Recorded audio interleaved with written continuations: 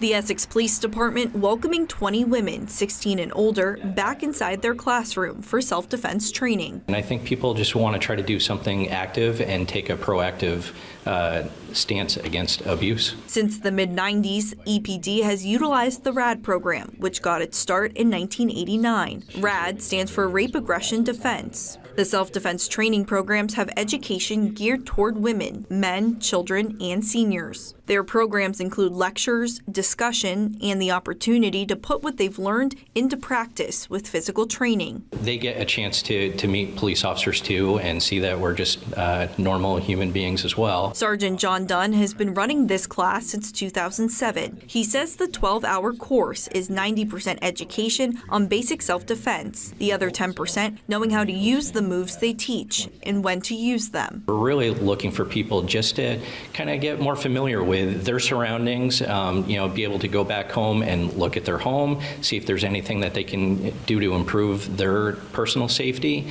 Remember that different clothing and shoes that you wear it kind of will help if you're out on the streets. Sergeant Dunn is looking forward to another year of helping women help themselves. It helps us too because we get to engage with the community again.